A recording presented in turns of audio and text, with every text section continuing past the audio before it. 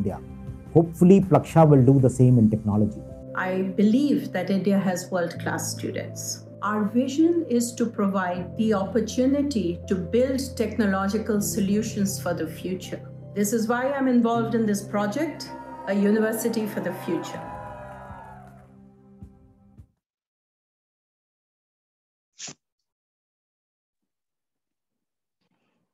Good evening, everyone, and thank you very much for making the time to join us for this open house. This is indeed a very trying time for everyone, and our prayers are with all of you for the good health of your loved ones. With that, let me introduce you to today's session. We have threefold objectives today. One is to introduce you to Plaksha's overall vision, which we will do briefly at the start. Second is to unravel and deep dive into one of Plaksha's unique undergrad majors that has been drawing significant interest, which is the data science, economics, and business major. And third is to answer any questions that you may have related to this major or Plaksha in general. I extend a very warm welcome to two distinguished panelists we have with us here today. First, we have Professor Narahari, who is an academician of global eminence. He completed his bachelor's, master's, and doctoral studies at the Indian Institute of Science, subsequently joined IISc as a faculty in computer science and automation. He went on to chair the department and now chairs the entire division of electrical, electronics, and computer sciences. He was also a postdoctoral researcher at MIT in the 90s. The focus of his current research is very interesting. It is to apply game theory, mechanism design, and machine learning to research problems at the interface of computer science and economics. There is indeed no better person to guide the creation of Plaksha's interdisciplinary program, and we are really privileged to have Professor Narahari contribute his time to build this curriculum. We also have with us Srikanth Velamakanni, who is the co-founder, group chief executive, and vice chairman of Fractal Analytics. Through Fractal, Srikanth has played a role in the evolution of the analytics industry itself. Long before data science and big data became buzzword, Fractal had evangelized the idea of using advanced analytics and data assets of companies to make better decisions. Srikanth did a bachelor's in electrical engineering at IIT Delhi and MBA at IIM Ahmedabad. He is also a founder and trustee at Plaksha. Over to you, Srikanth, to introduce the vision and mission of Plaksha. Thank you, Pallavi. The key goal of Plaksha University is to create world leaders of tomorrow. We are very ambitious about the kinds of students we want and the kinds of education we want to provide. We want to reimagine higher education. We want to reimagine what it is to teach the leaders of tomorrow. And therefore, we have thought about the undergrad program in a way that very few universities can actually think about today, because they have such a strong legacy of doing things in a certain way. We said, what if we could build a Stanford or a Berkeley or a Harvard grounds up, MIT, for example? If we were to build it grounds up, how will engineering education look like? First thing we realized is it has to be interdisciplinary. Just like Pallavi was mentioning, Dr. Narahari is on the cutting edge of economics and AI, right? Similarly, if you were to solve a robotics problem, it is on the edge of, it's in the intersection of electrical engineering, mechanical engineering, computer science, and AI. If you think of a risk management problem, it is at the intersection of understanding credit risk and finance, algorithms and AI, and even engineering and tech skills. So we believe that interdisciplinary education is the future of great problem solving, developing great leaders of tomorrow. Secondly, we believe that we have to create great leaders of tomorrow. They have to have solid understanding of how the world really works, how human beings actually behave, and the history of the understanding of history of how humans have evolved so far, because that will be critical to solving problems of tomorrow. If you want to solve a problem like climate change or global warming, you need people who have a balanced perspective, who have a full understanding of that. Therefore, we've integrated psychology, humanities, and design and entrepreneurship into the program. Thirdly, we think the way people will learn is different. Gone are the days of textbooks and classrooms where you would teach and give homework. It's actually, classes have become flipped. So the pedagogy has changed, and we are bringing in new ways of learning by doing, learning in a way that you can learn from each other. So that kind of a blended learning is something that we are trying to bring about as well. And finally, I think if you have to build great leaders of tomorrow, they have to be great leaders of themselves. They have to manage themselves very well. They potentially change the world. They have to lead the world. Therefore, we want people who can manage themselves and manage people around them as well. That's the future of the engineering education that we're imagining. This team that has come together is very, very, very successful and very distinguished. Entrepreneurs, CEOs from around the world, you can see that across the globe have come together with that one mission. It's a philanthropic mission to reimagine higher education. And that's how Plaksha has been born. And there's some brilliant, successful entrepreneurs and CEOs who are part of this journey. And the faculty is specifically very, very interesting. And actually the Academic Advisory Board is a who's who of the world. You can look at Abhijit Banerjee, who's a Nobel Prize winner, as you all know.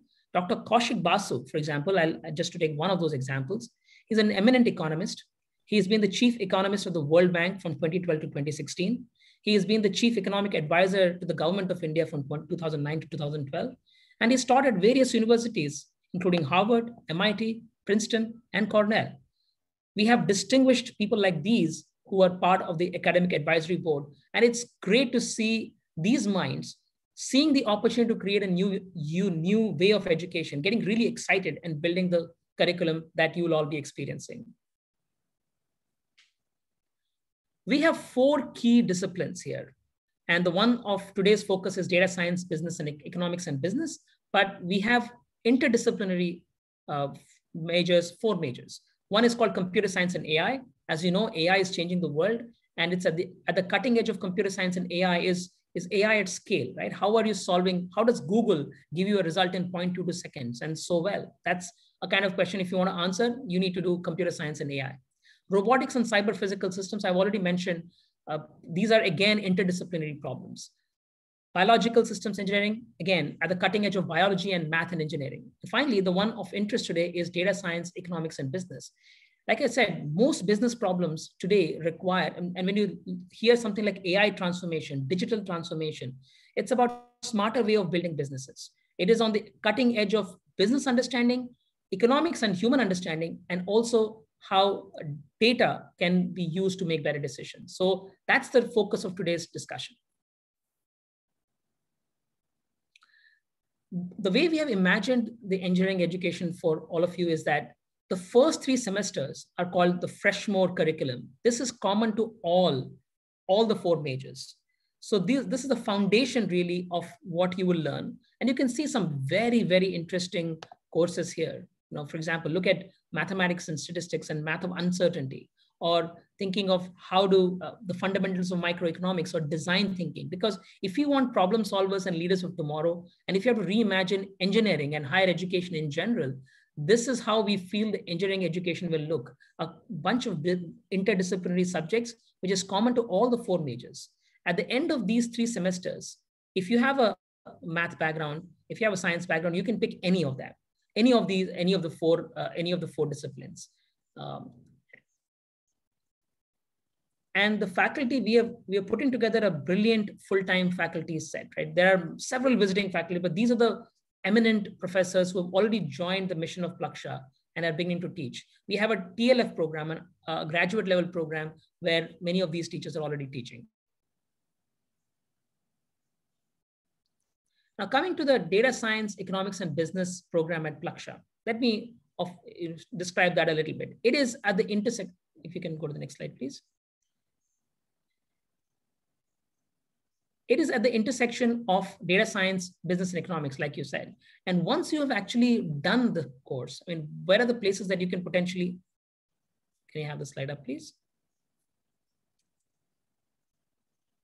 Okay.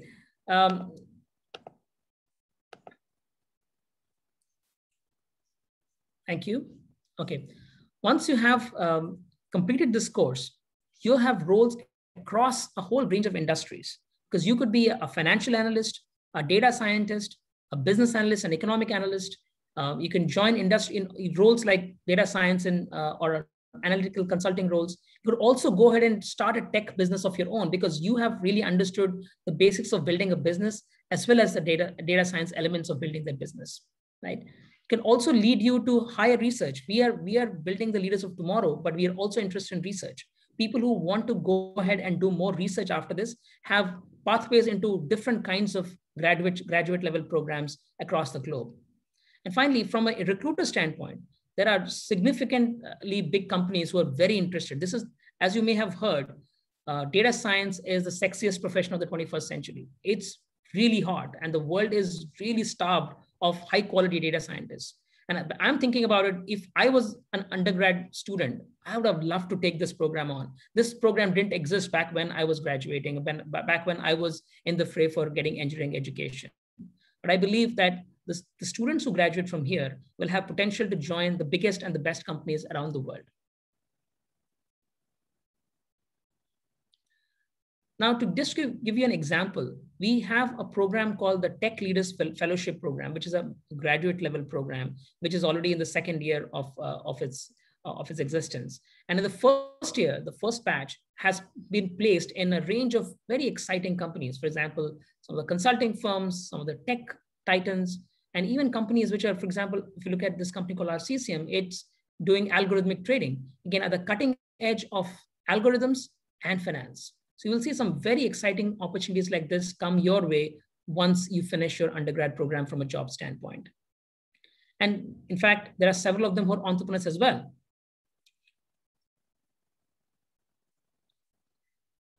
Okay, now let's see what are the applications at the intersection of data science, business, and economics, just to give you a flavor. And there are some specializations that we have towards your latter half of your engineering education. And I'd like to now transfer it to Dr. Narahari to walk us through his perspective of data science, economics, and business, especially from a computer science lens that he wears. Over to you, Dr. Narahari.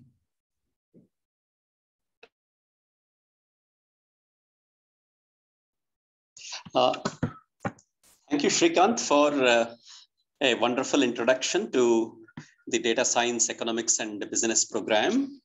I'm basically a computer science person. I work in the Computer Science and Automation Department at the Indian Institute of Science.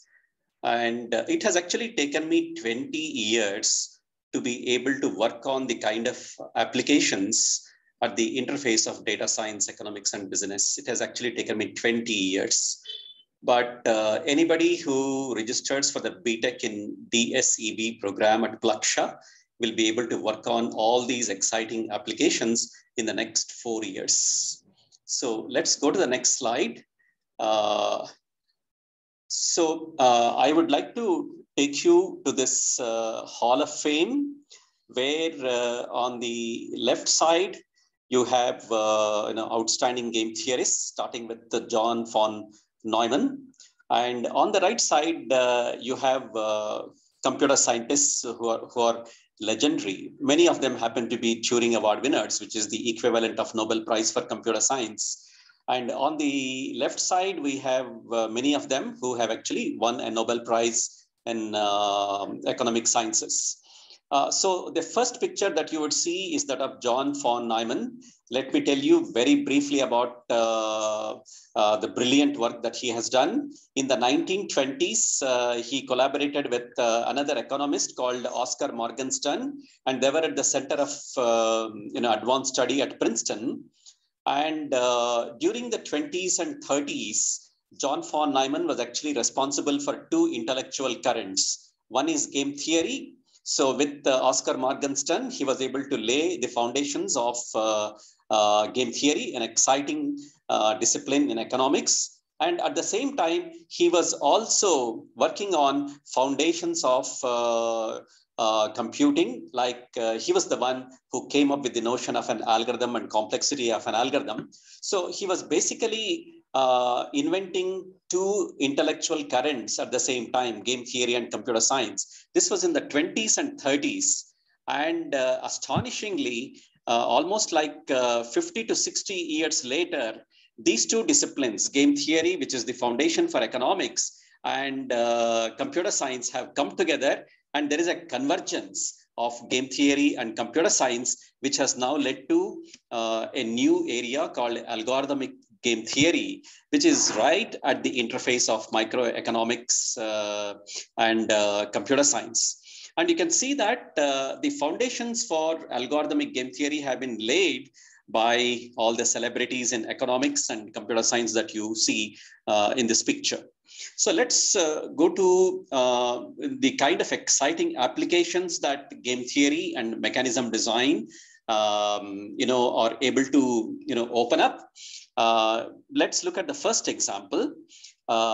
This is the example of a cake cutting problem. And most of you would be familiar with this problem. What is this problem? So there is a happy mother, and she has two kids, and there is also a beautiful cake, and this cake has to be shared equally between kid 1 and kid 2. What the mother can do is to take the best knife and then slice this cake into exactly 2 equal portions, and then give these portions to these 2 kids. But these 2 kids will not be happy with that, because each of the kids will feel that what he or she got is the smaller of the 2 slices. That is how neither of the kids will feel very happy about it. So what the mother will do is actually to induce a game on the 2 kids here. And this is what is called as mechanism design. She's a mechanism designer. She designs a mechanism. And in this mechanism, what she says is she gives the knife to the first kid and tells the kid, why don't you slice it into 2 portions? But the second kid will get the chance to pick up one of these 2 slices. So now the first kid, which is rational and intelligent, what it means is that the first kid is actually trying to maximize its own utility. So what the first kid will naturally think is that the second kid, which gets the chance to pick up one of these 2 slices, will pick up the larger of the 2 slices. But since kid 1 would like to get exactly half of the portion, the kid 1 will take all the care in the world to slice this particular cake into exactly 2 equal portions. And then the second kid, which gets the chance to pick up one of these 2 slices, will now look at these 2 slices and will pick up what she thinks is the larger of the 2 slices. So you can see that there is a beautiful problem which has been solved very nicely by the mother by inducing a game. This is the power of game theory and mechanism design. Now, this problem itself may look very innocuous, but imagine that kid 1 happens to be the Karnataka state and kid 2 happens to be the Tamil Nadu state, and the cake in between happens to be the Kaveri waters. And there is always a problem between the Karnataka state and Tamil Nadu state. And you can see how game theory and mechanism design come together to solve this beautiful problem. Okay, so let's go to the next slide.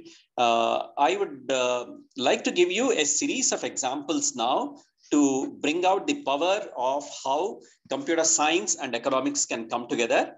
For example, here we have an auction for selling an item.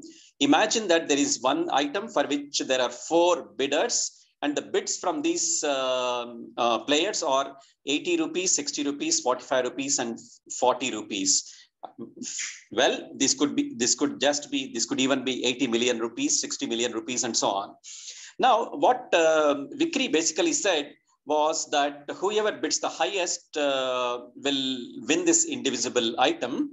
But this person will not pay the highest bid, which is equal to 80, but will pay the second highest bid.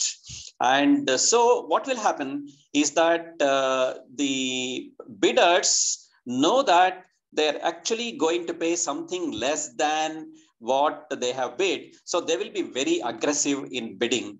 And he actually showed, William Vickery actually showed in his Nobel Prize winning work that this particular auction will actually extract the true valuations that all the players have for this particular item. In other words, this is an auction which has the property of inducing honesty and also truth revelation by all the players. So he was able to design such auctions not only for selling an item, next slide, but also for, shall we go to the next slide, please? So there is a reverse auction where instead of selling, you're actually buying, and these principles can be used even for buying also. So you can see that, the power of, mechanism design goes beyond auctions into many real world systems. For example, if we look at the next slide,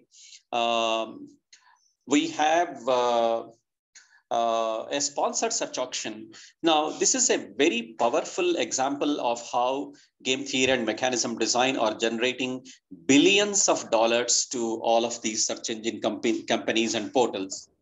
Here is something that you're very familiar with, Google search engine. When you do a search on a particular keyword, then on the left side, you will get a very large number of organic links. On the right side, you will get sponsored links. And now, who will get displayed as the first item on the sponsored slot, who will get displayed second, third, and so on, is completely decided by a mechanism, actually an auction. It will decide the positions of the various advertisers, and it will also decide how much the advertisers are going to pay. What is going to happen is that when a user clicks on any one of these sponsored links, that particular advertiser will end up paying a certain amount of money to Google.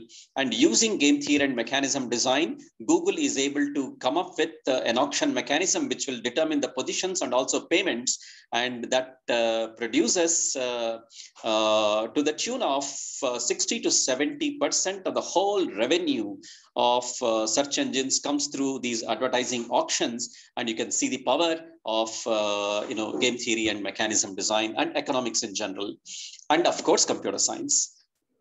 Let's go to the next slide. I do not have too much more time. I will just flash these examples and say that, if you do the course on data science, economics, and business, you will be in a position to architect and design many exciting kind of systems. For example, you will be able to design a matching market, which will match students to colleges, employees to companies, doctors to hospitals, farmers to consumers, and so on. So these are matching markets. And if you want to design a matching market, which is sustainable, which maximizes the social welfare and induces honest behavior from all the stakeholders there, then you can see that the interface of data science, economics, and business is going to help you.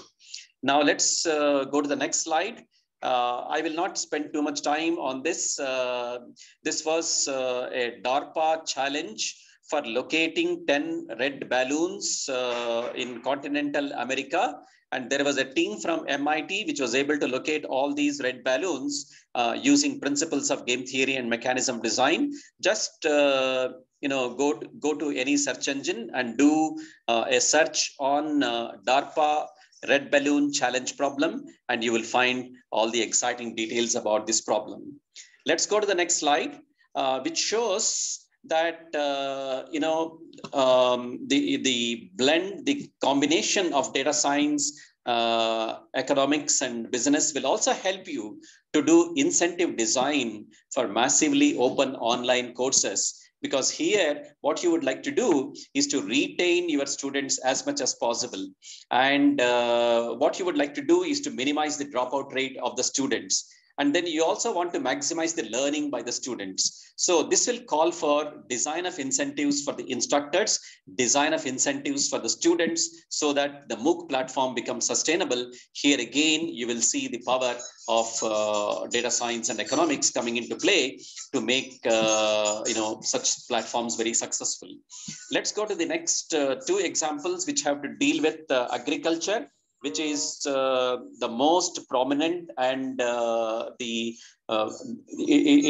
is the major occupation of majority of India's population. If you want to design agricultural markets, for example, based on historical pricing data, climate data, and cost of cultivation data, if you want to predict the crop prices, and this will be, such prediction of crop prices will be very useful to the farmers to plan their own sort of farming.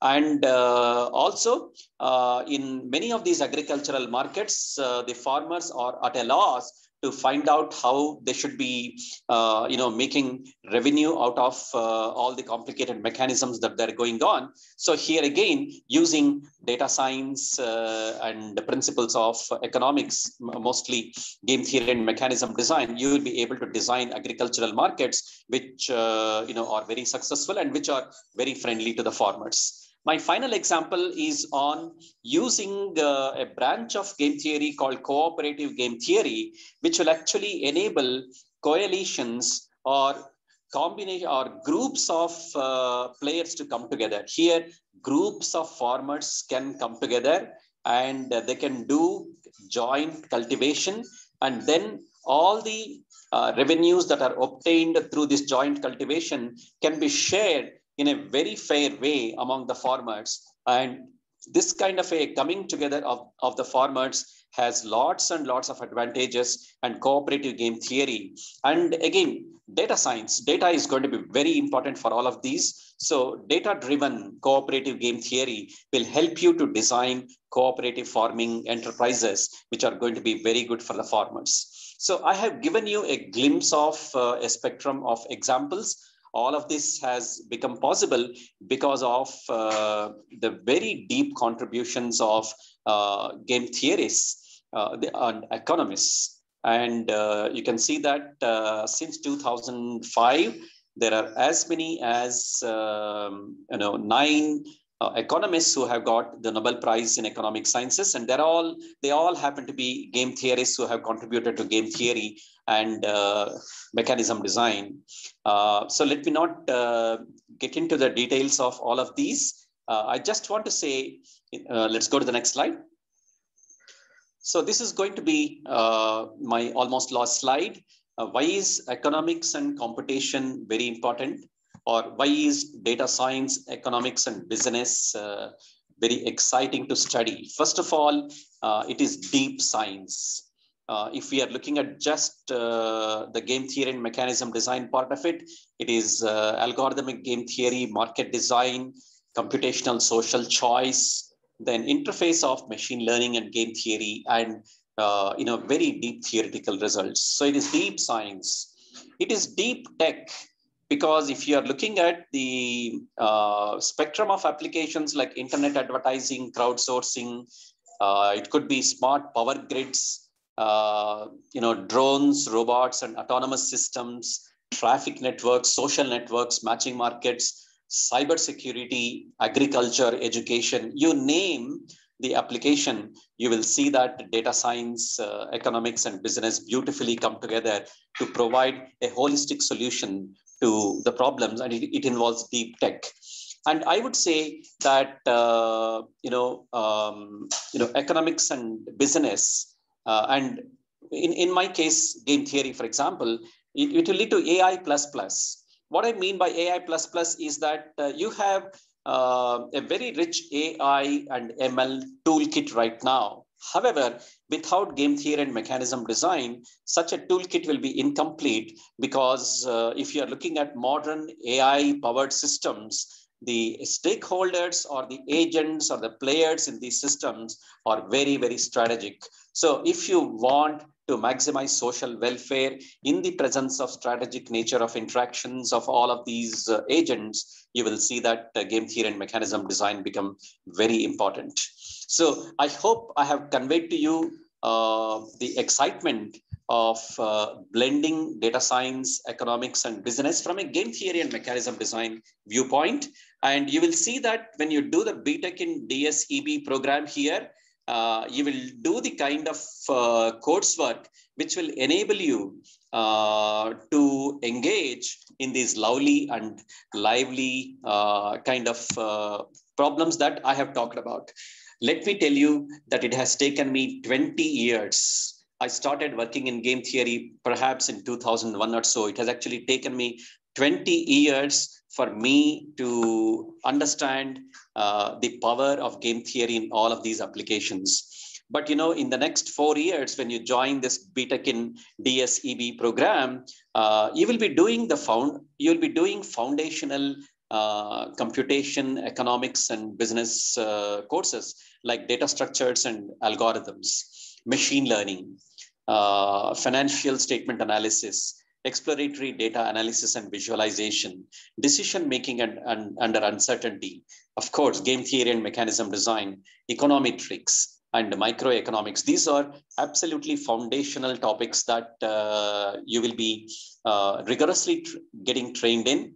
And you will have a bunch of very tempting elective courses for you, like customer and marketing analytics, modern portfolio theory, stochastic optimization and machine learning in finance, supply chain optimization and analytics, large-scale data analysis for public policy, then computational social choice, which deals with voting theory, with fair division, and with all the exciting problems which are being pursued currently in most of the leading computer science departments, and artificial intelligence for social good, digital innovation and transformation. So at the end of this 4-year course, you will be ready to take on some of the most exciting problems in economics and business using all the rigorous training that you go through during this program. So with this, I will close. I know that I have taken much more than the 10 minutes I was supposed to take, but I hope I have conveyed to you the excitement of doing a B.Tech in data science, economics, and business. Thank you very much.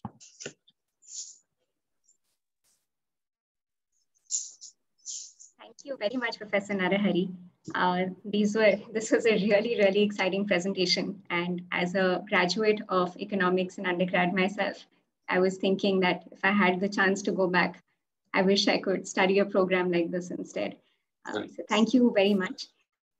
So I'll start by asking a few follow-up questions to both you and Srikanth. And in the meantime, as for everybody in the audience, please feel free to put in any questions that you have related to this major or Plaksha in general in the Q&A box, and we'll pick them up as we go along over the next 30 minutes. Okay, so Srikanth, the first question is to you. You have built Fractal over the last couple of decades, from the time when data science did not really exist. So could you talk a little bit about that journey and how you are seeing the applications for a major like this play out at present, and potentially for graduates of this major in the next 4 years? Thank you, Pallavi. So we started thinking that math can help businesses make better decisions. That's really how we started building Fractal. First thing we did was to build mathematical models to predict consumer risk, which was early this is now what is touted as fintech, and huge number of companies have come up looking at alternate data, using banking data and other kinds of data to predict consumer risk, meaning will a customer or a consumer pay back their money when they borrow from you. So that's the kind of work that we started doing with. Then we saw the first example of this intersection that we were just talking about. In 2001, there was a recession and consumer behavior started changing. And we started to look at, are people buying, for example, if I'm Hindustan Lever Limited, which makes all kinds of soaps and detergents and so on, am I buying less frequently of those premium products? Am I downgrading the quality of the products that I'm buying? Am I using less of am I becoming more promotion sensitive? How is human behavior changing in anticipation to a crisis? So this is the kind of work which is absolutely at the intersection. There was nobody at that point of time who had the qualifications to bring in data science, business, and economics in the way to develop and solve for problems. Now, 20 years later, it's the hottest topic on the planet, right? AI is really big, and using data science to help companies transform their business usually across 5 different dimensions, right? What are big companies trying to do? Think of any big traditional company. They're trying to do is they want to build products faster and better. Most products fail. 95% of innovation fails. So how can I build more innovation faster and make it less risky? Secondly, how can I engage with my customers and consumers and tell them what's next, recommend the right products to them, and really win their loyalty? How can I be more efficient as a company? How can I improve the productivity of my employees? How can I improve the productivity of my supply chain? That's what they're trying to do. Then they're trying to make better executive decisions. From the time a consumer buys a product, can I really make some business decisions as fast as possible and as best as possible? And finally, they're looking at what's the kind of attacks that startups are making on my big business, right? And can I really build a moat around my business to secure my business? So can I come up with a new subscription model? Netflix came and completely took Blockbuster's business away. But can I predict what is likely to happen to my business? And can I really build a defensive wall against disruption of my own business? So this is what companies are trying to do. And if you look at each of these problems, they are at the intersection of what I could call as data science, engineering, and business, right? Business and economics. So that's really the kind of place where I see tremendous opportunity. Next 20 to 50 years will be the years for professionals of this kind. And if you are interested in this industry, I would say that in the next 20, 30 years, you'll have great prospects overall, because the world is looking for these kinds of talent. And it so happens that this is also very exciting work. I mean, if you really feel like predicting human behavior is exciting, or designing a mechanism so that humans will behave as you intended them to do so, that's just fascinating stuff, right? So that's really, you get to do some fascinating work, and it's also at the cutting edge of what is needed today in the world. Thanks a lot, Srikanth. So moving on, I think among the questions that we've received, there are a lot of questions related to prerequisites to the major. So maybe we can talk about that a bit.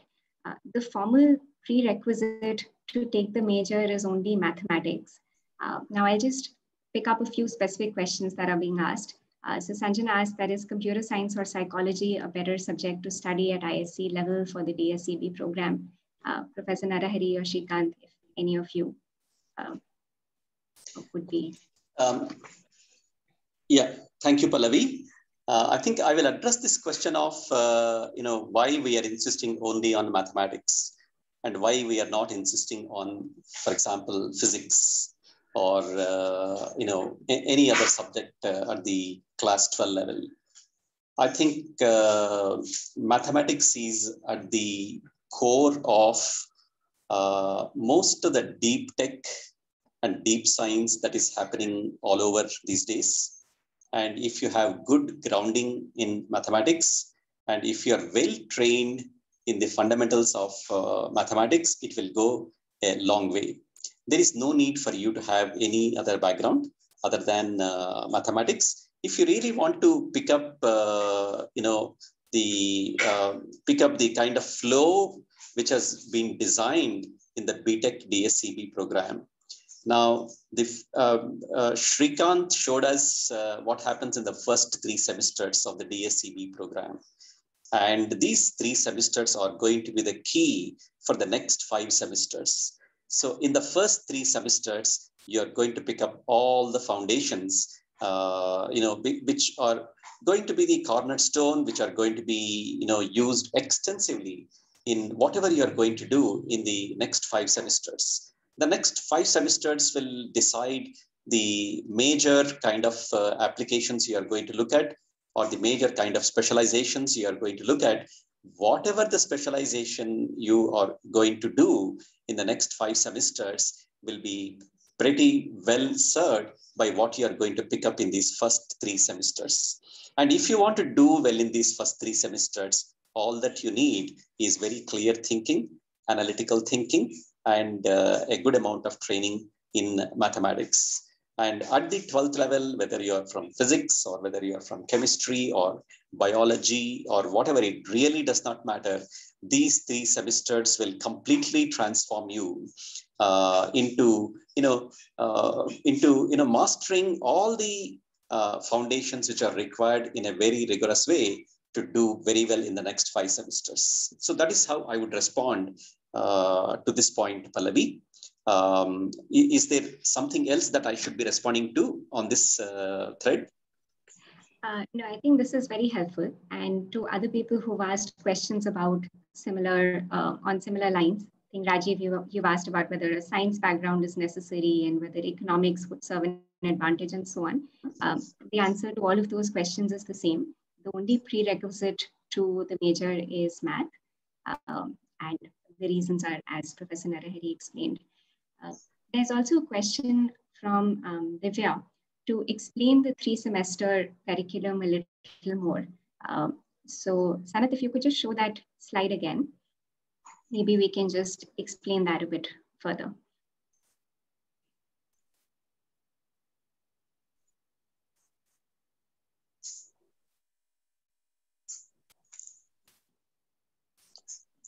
So I can go Sure. explaining Yeah. Please go ahead, Srikanth. Yeah. Yeah. So first, okay, if you can put the slide back up, please. Yes, sorry for the days. I'm just pulling up the latest ones. If you can give me a minute. Yeah, I'll do it.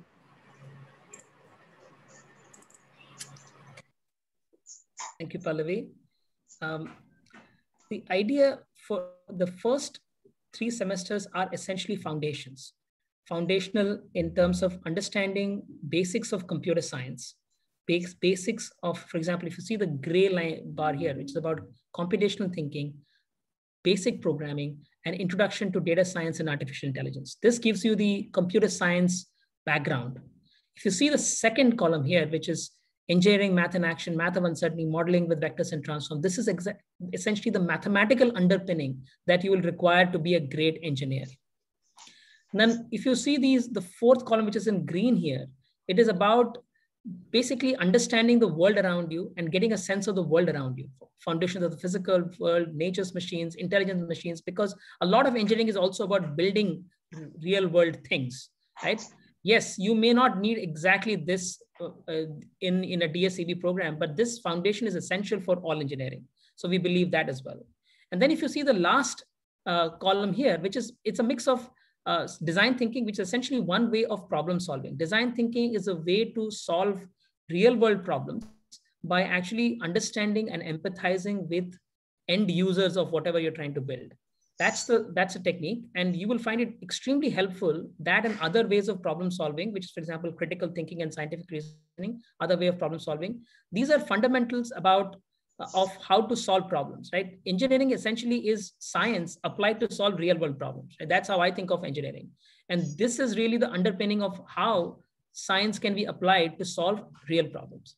Fundamentals of Microeconomics is, again, a course that is about giving you an introduction to microeconomics and what microeconomics means. How are individual companies, individual actors, how do they behave, right? If I'm a company and I have all my various units of production, labor, capital, rent, etc., how do I use them to make the best product? How do I sell that product? Understanding how these actors work with each other, and how does, when you increase price, why does demand go down, right? And so on. Understanding the behavior of individual actors with economic incentives is really fundamentals of microeconomics.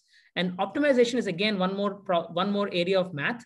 You have 4 of these gray areas, which are the math courses. These are the fundamental mathematical tools that you need to be a great data scientist.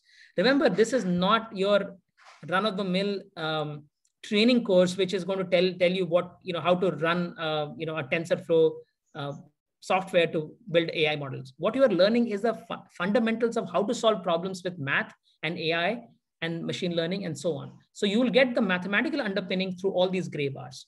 And the last one I want to mention is this first column here, which is the Innovation Lab and Grand Challenge Studio. You've heard that it is about, there are different ways of learning, but one way of learning is to learn by doing and experimenting and running stuff, right? Can you really look at a grand challenge, and can you sort of work on a very important problem? For example, if you want to end world hunger, right? Very difficult problem. Or if you want to improve climate change or create, sort of, let's say, childhood malnutrition in India. If you take a problem like that, which is so huge, and then can you work on it for the next few years in building it out? So that's the spirit of a grand challenge. Give a big challenge and get you to work on it and learn over a number of years. You can carry the same grand challenge over the 4 years or change. But this idea is about learning by doing. So this is the first 3 semesters.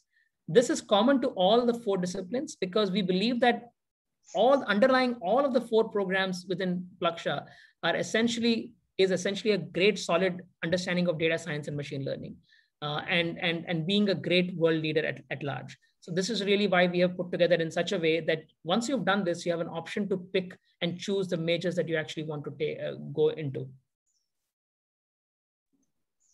Thanks a lot, Srikanth.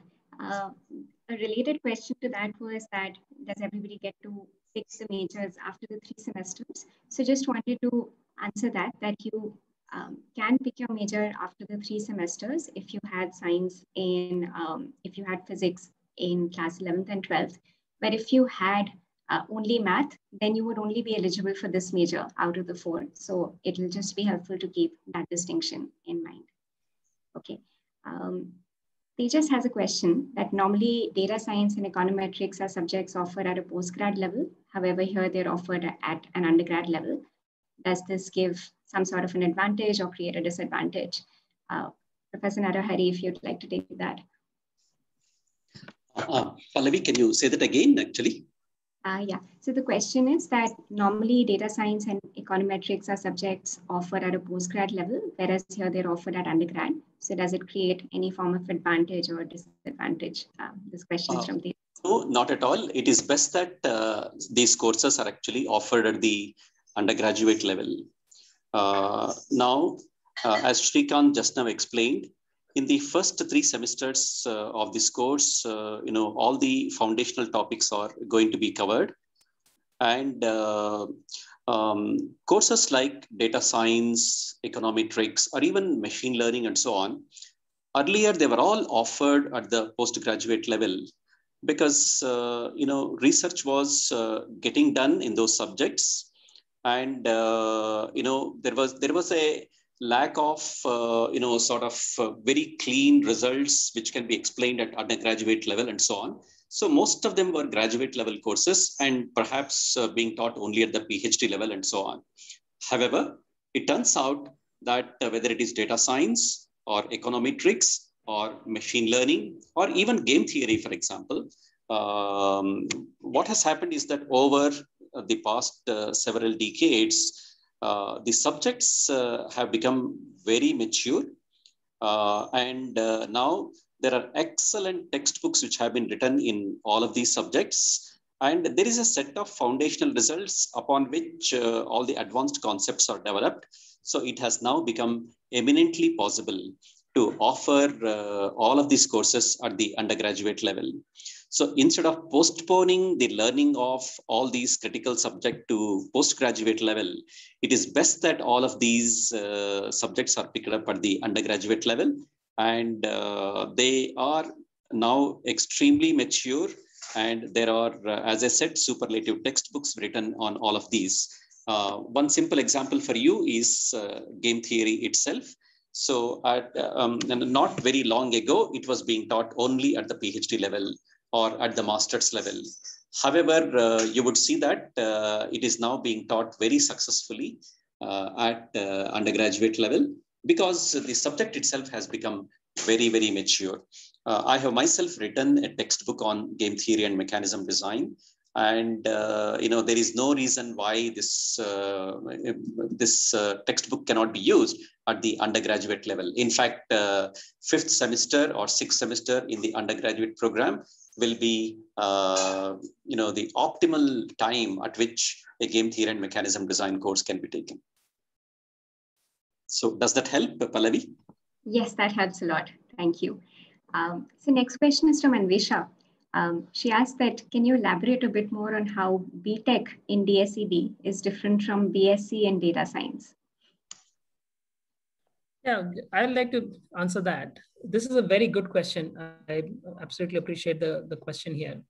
We are fundamentally building engineers. So this course will have almost 50% weight on data science. We really want to build data scientists and engineers who can also fully understand business and economics. and as opposed to a BSc program, which may have different objectives. The idea is of solving real world problems and using data science. And because we are solving real world problems using data science, we are bringing in bringing in economics and business disciplines as well here. And this is really what is of the order. I mean, yes, it could have been a science program too, but the fact on real world problem solving and the mindset of solving problems at scale makes it an engineering program. And it will have substantial mathematics and data science elements and AI elements in it to make it an engineering program rather than a science program. Thanks, Srikanth.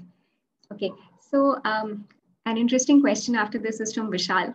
He's asking that, can you give an example of an insight that created an aha moment for you while you were exploring a topic? Professor Narahari, if you'd want to take that. Okay, I can give not one example, but several examples. I will just give one example here. If we go back to the DARPA Red Balloon Challenge, it gives you many aha moments. What was that challenge? This was sometime in 2011 or 2012.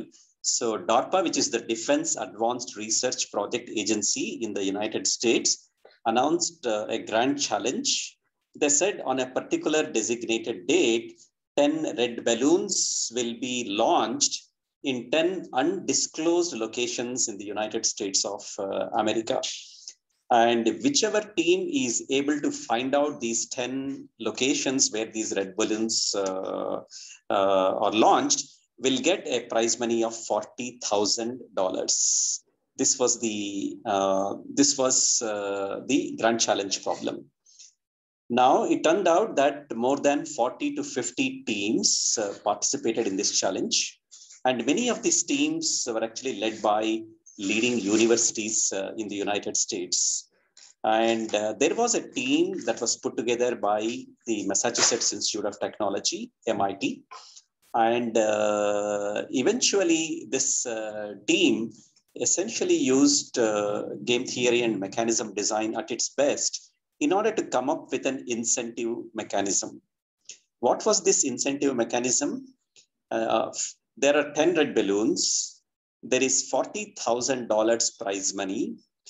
Divide 40,000 by 10. You will get $4,000 for each red balloon. So what they did was they recruited a team of volunteers. And then every volunteer who was first level recruited 7 second level volunteers, and then a network of volunteers was recruited. And of course, when the volunteers were recruited, it was ensured that all geographical parts of the United States were covered. And this was done in very quick time using email, social media, and so on. And once this team was put together, what they did was they knew that $4,000 is available for each red balloon. So they now used mechanism design, and they said that whoever is able to spot a red balloon will get $2,000. And then whoever recruited the person who found the balloon will get not $2,000, but $1,000. Whoever recruited the person who discovered the red balloon will get not 2,000 or 1,000, but $500. Whoever recruited the person who recruited the person who recruited the person who discovered the red balloon will get $250. So now you have a beautiful geometric series, 2,000 plus 1,000 plus 500 plus 250 and so on. And you will see that only when you sum it up to infinity, it will become equal to $4,000. And here you have only a finite number of players. So it will never become equal to $4,000, and something will be left. So they said, for example, let us say that there are only 3 players in the chain. If there are only 3 players in the chain, they will get 2,000 plus 1,000 plus 500. So this is $3,500. So you can see that $500 is still left. They said, we will give that $500 for charity, right? So like this, this mechanism basically was known to all the first level, second level, third level recruits. And, once this mechanism was announced, MIT was actually able to recruit a very large number of widespread volunteers. And on the day when these red balloons were launched in 10 different unknown locations in continental America, I mean, who can discover these balloons? It turned out that this particular team, which was recruited by MIT, were able to actually spot these balloons in 10 hours. That is the aha moment for me. In 10 hours, using mechanism design, right, you are able to put together a team which is actually able to, discover all these 10 red balloons. Like this, I think there are any number of such examples. Victory auction is a fantastic example of a very simple auction which is able to extract honesty and also truth revelation from every player. And in India, everybody understands what is Satyameva Jayate, right? So this Satyameva Jayate is actually beautifully implemented by the Victory auction. And you can actually show, using very rigorous mathematics, using very rigorous game theory, that this particular auction satisfies what is called the dominant strategy incentive compatibility property, which in Sanskrit is simply Satyameva Jayate. Thank you. Thank you so much, Professor Narahari. That was a really, really exciting example. So moving on, I think one of the questions that is coming up, and Divya has asked, is that if a student doesn't get a job by campus placement, will there be offers in the general market? And are companies advertising for such qualifications?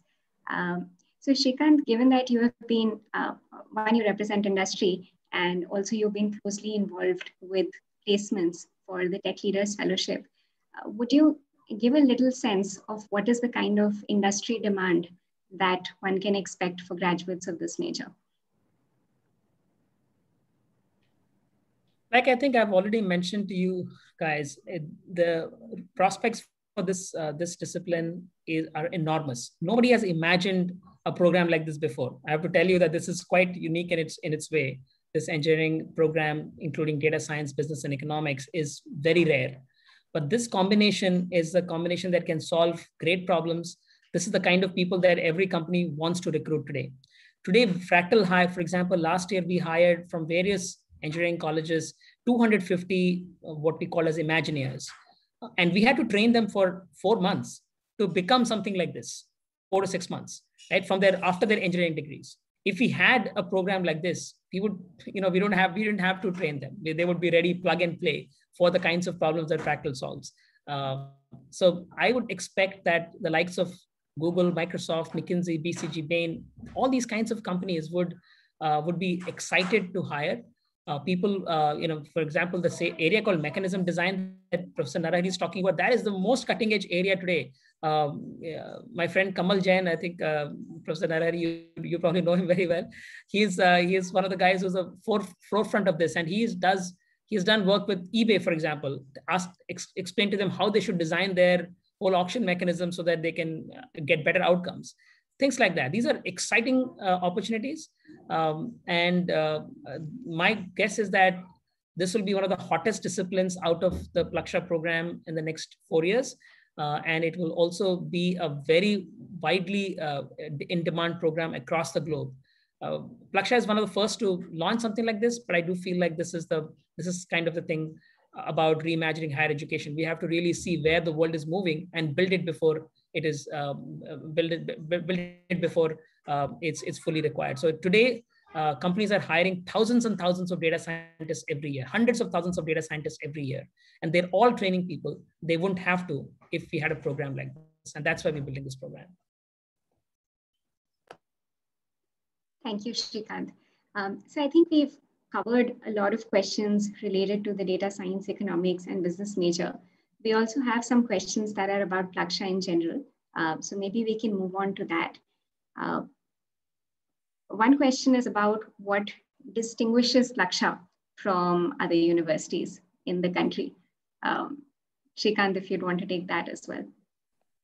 Yeah, I think the thing that excited me most about actually joining forces with a bunch of other people is just the quality of the entrepreneurs involved, right? And everyone with a passion, mission to reimagine higher education. No profit motive, because it's a philanthropic initiative, right? It is not some Ambani or Birla or anything like that. There is no industrialist behind this. This is a collective philanthropy of brilliant, 100 brilliant people around the world. I mean, I would not call myself worthy of being in that group, but it's a fantastic group of people who have come together. So that's one thing very unique and distinguishing about this. The passion and the real passion is to build an institution for the next 100 years, and something that can reimagine higher education and redefine how engineering is done. Second is the global partnerships, and with the likes of Stanford, Berkeley, Purdue. We've got the best of the faculty around those great institutions and some Indian institutions as well, and to imagine the education, the course content. And they are envious of Plaksha. Every time we have a conversation with them, they say that, oh, wait, I wish I could do this in Berkeley, because this would have been great, but just that it's not allowed as of right now to do something like that. So this is the second aspect, which I think is unique. And the third is just the boldness of the mission, right? We are not constrained by how the world has been so far. We are building a brand new vision for how education institutions should be in the next 50 to 100 years, and get this brilliant set of faculty and students. So like Ashoka has done it, right? These founders have been behind Ashoka. Some of these founders have been behind Ashoka, and Ashoka has in a few short years, it's become a phenomenally reputed institution for the liberal arts. That's exactly what we intend to do for engineering education. I went to an IIT, but I do feel like if Plaksha was around, I would probably go here, because I wouldn't get a DSEB or a CS in AI major at IIT today. Great. Thank you so much. I think the last question that we can take on this, and then we can move on to admissions related questions, is related to higher studies. So Professor Narahari, if you could throw some light on what are the higher studies sort of opportunities that are possible after this.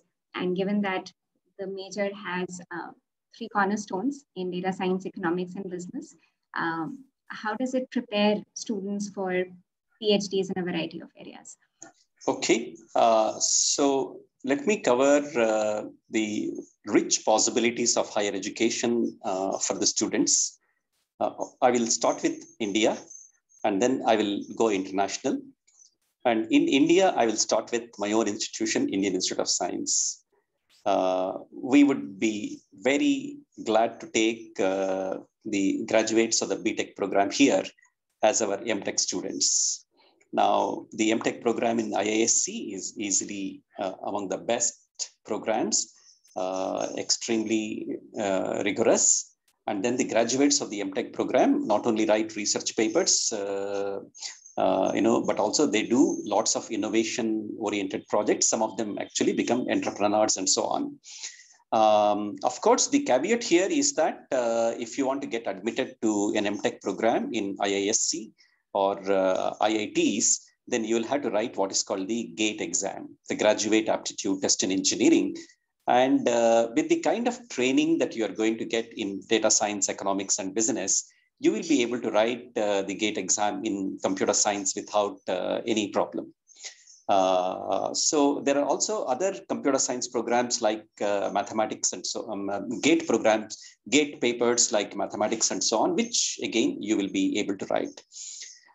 So these are and of course, you can also go for a direct PhD in the Indian institutions using a variety of programs. For example, there is a program of the Confederation of Indian Industry and the Prime Minister Research Fellowship, which will give you a very handsome fellowship to join a direct PhD program in IISc, IITs, and the top institutions in the country. And this is in areas like computer science, And many of these institutions also now have a data science department and so on. So a direct PhD is also a possibility in some of the leading institutions in India. Okay, so now let us go international. I would say that after doing a B.Tech program here, you will be eminently eligible for an MS program and also a direct PhD program in most US universities, in either the computer science department or in the economics department or in a business school. What is the example of an outstanding computer science school? For example, you can go for a PhD in MIT, you can go for a PhD in Stanford University, or a PhD in Carnegie Mellon University or University of California, Berkeley, or any of the universities with which Plaksha is going to have partnerships without any problem after your B.Tech. Now, this is as far as a PhD in computer science or data science goes. You can also go for a PhD in economics and in the best schools all over the world. And you will be able to go for a PhD in a business school also. And of course, you can also do an MBA. If you're one of those MBA types, you can also do MBA. And for MBA, you don't have to look beyond the IIMs in India. And of course, you can also go to many international schools for your MBA program. So that would be another opportunity. So I think the B.Tech in DSEB program will be a gateway to some of the best schools in the world in the areas of computer science, data science, economics, and business. And you will also be able to get into MBA programs. Does that? Yes, that answers the question. Thank you very much. All right. With this, I'd hand over to my colleague Kanchi Khanna here, who leads admissions for Plaksha, to talk a little bit about the admissions process. And there are some questions related to that in the Q&A, which will get answered in the process. Thank you, Pallavi. I did go through the questions, and even though we hadn't planned for this to be around admissions, but I knew there would be some. So we'll show a few slides. There are some of you who wanted to know the process and also certain things about it. So I'll try and answer all those that I read earlier, and then if there are more questions after that, we'll be happy to answer. So the admissions process at Plaksha is holistic. It's a two-stage process. The first stage, of course, is an application form, which you can fill in on the website. It's free of cost, of course. You fill it in, send it to us, and we will be reading your application. And each application is read by multiple people. We shortlist people whom we feel would be a good fit, or we feel would be a good fit for Plaksha. And we call them for the second stage, which is an interview and a case study interaction. When they come in, it's a 1 hour, they engage with a case study, and then about half an hour of a conversation one-on-one with the panel. Now, a lot of you want to know whether you can apply with predicted grades. To be honest, everyone who fills in the form has to fill in a predicted grades if they don't have their board score already. So if you're a gap year student, you have your final board marks, fill them in. If not, then do fill in the predicted marks section. Now, given the uncertainty, given the lockdowns that have been happening, we allowed students to self-predict.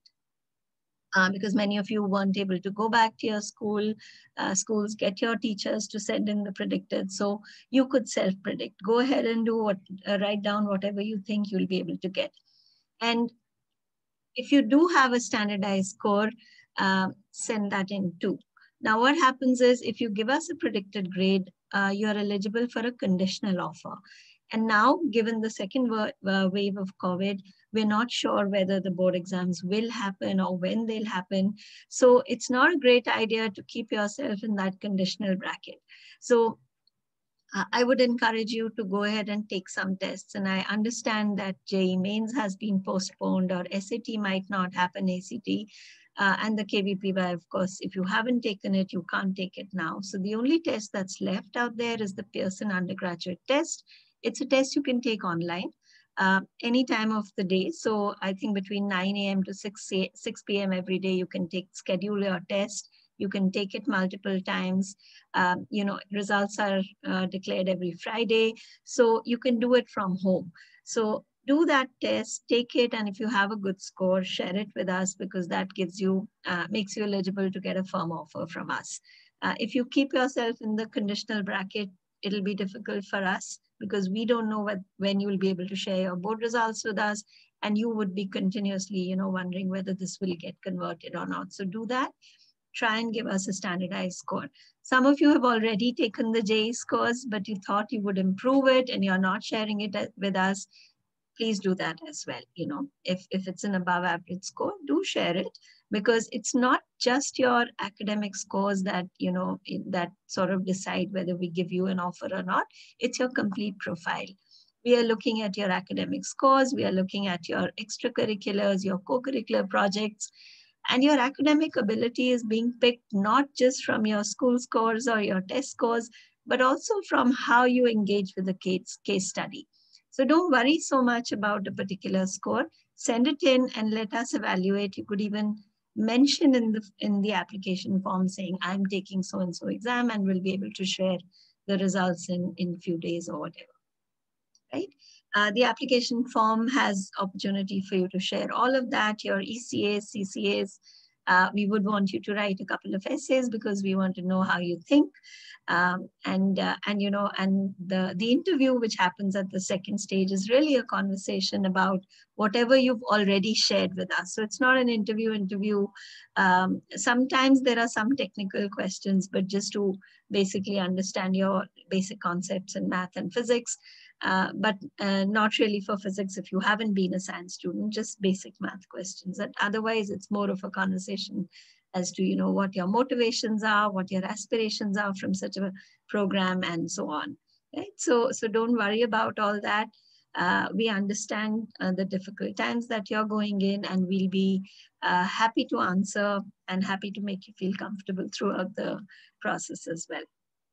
So that's what the application process is. Someone also asked about the math requirements. Now, I know that IB has two kind of maths, the AA and the AI. And then in both of them, you have the higher level and the standard level. So for AA, we will accept both HL and SL. For AI, we would accept only the HL. Right? For CBSE, somebody's asked about applied math. For this year, nobody's applied to us with the applied math, but I have been brought to understand that applied math is for somebody who's not very keen in taking on a rigorous math kind of an undergraduate program. So if you are interested in this, I would suggest that you do take up the standard math and not the applied math. That'll help you, because, if you come to a program which is as rigorous as ours, you might at some point struggle with a concept. So it's better to keep your math at a higher level rather than at a standard level. And we could move on. Are there any more slides that I'm required to show? Yeah, the round 3 deadline is May 7th. Keeping the times in mind, there was a round which was ending sometime in the middle of June, but we realized since the boards have gotten postponed, students have time on hand and they can submit their applications now. So we thought, while they are waiting for their exams to happen, we could get this process out of the way. So if you have started your application, please do complete it and send it in by May 7th. We'll process it. We generally take 4 to 5 weeks to process all the applications of a round and give out the decisions, and that's what we'll do with these. Right? So sometimes say, mid-June. We also offer scholarships of various kinds. We have a very generous financial aid, which is need-based. We also have merit scholarships. We are also supported in scholarships by some of our founders and donors, like the very, very prestigious Bharti Scholarship. If you become a Bharti Scholar, it goes beyond financial assistance, right? There's mentorship, there's opportunity to work at the Bharti companies. There's a community of scholars that'll build up over the years, and you continue to engage with Plaksha even after you move on from Plaksha. So Bharti is now the first one to come in, but there are other scholarships which are coming in. So if you are a bright student and we want you to be a part of the Plaksha cohorts, don't worry about the finances. We'll help you manage those. So you should just worry about putting your best foot forward and really making a great application to us. I hope I've answered most of the questions, but if there are any, Pallavi, you can let me know.